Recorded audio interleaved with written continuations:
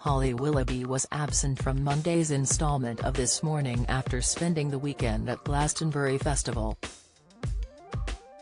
This Morning stars Craig Doyle and Josie Gibson had to fill in for Holly, but many ITV viewers were not impressed with the broadcaster's absence. Sarah tweeted, #ThisMorning oh dear no Holly. Bet she can't face the fallout of her flying to Glastonbury this weekend. Dave quipped, Holly will be back tomorrow, bless her, suffering from her Glastonbury hangover. #ThisMorning?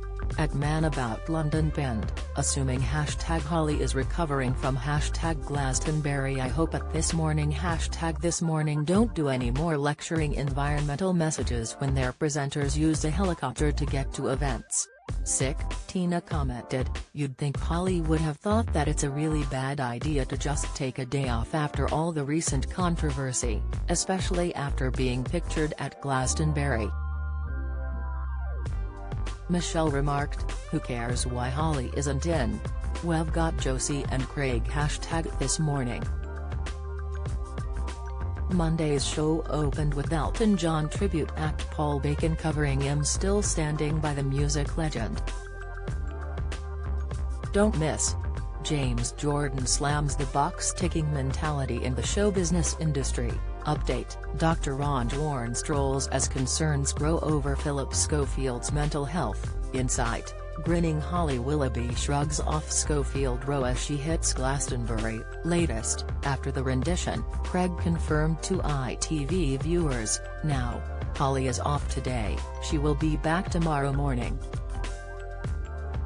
Holly jetted off to Worthy Farm on Friday for this year's Glastonbury Festival, which was headlined by Arctic Monkeys, Elton John and the Foo Fighters.